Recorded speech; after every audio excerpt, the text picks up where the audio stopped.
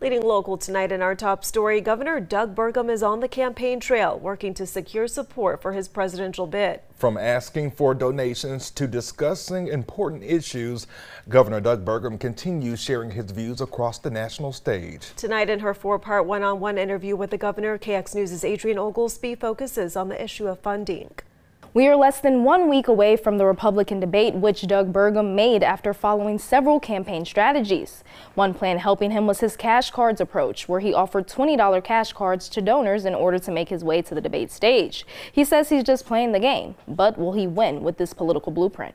I kind of chuckle when I hear that because first of all, this clubhouse rule that the RNC made was totally designed to favor people who had previously held national office, someone who, been pundits on national cable channels, people that have been in politics their whole life and have got 100% name recognition. It was designed to keep outsiders like a small town kid from North Dakota out of that kind of race.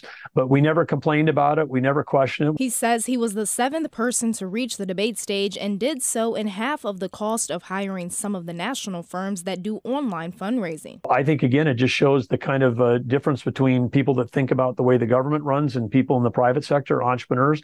It's the same way we can take, costs out of the federal government. I think there's a lot of things we could do for 1/5 the price of what the federal government already does. Burgum says many people have been generous with their supporting donations. A lot of people went to our site and said, hey, I love what I saw.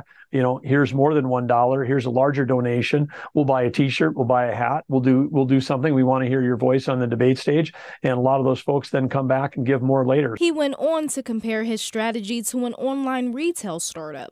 You've got a promotion to get people to come once, and if they like what they see, they come on back, and that's how big businesses get built, is starting like that. So we're running a scrappy entrepreneurial campaign, and I think that competition is great for the country and great for the Republican Party. But many people want to know who is supporting and fundraising his campaign.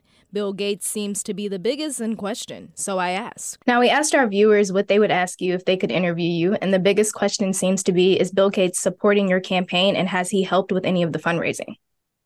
The answer is no, he has not helped with any of that, but it's interesting that's that's even a question.